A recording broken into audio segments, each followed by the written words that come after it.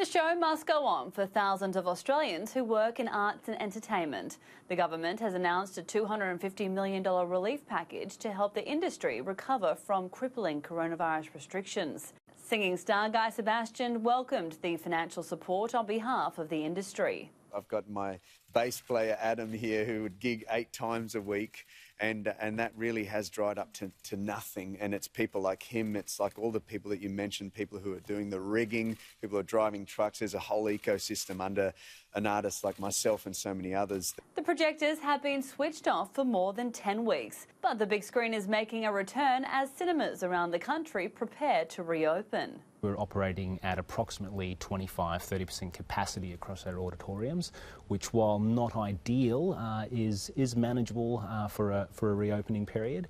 The Golden Globes is the latest showbiz event to be postponed due to coronavirus. The ceremony, which kicks off Hollywood's award season, will now take place on March 1st.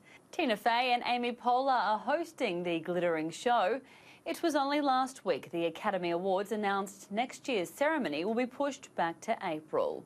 Disgraced comedian Bill Cosby has been granted the right to fight his 2018 sexual assault conviction. The 82-year-old has been in jail in Philadelphia for almost 2 years after a jury convicted him of drugging and sexually assaulting a woman in his home in 2004. Black fingernails, red wine. It's been 7 years since ARIA-winning rock band Eskimo Joe released new music.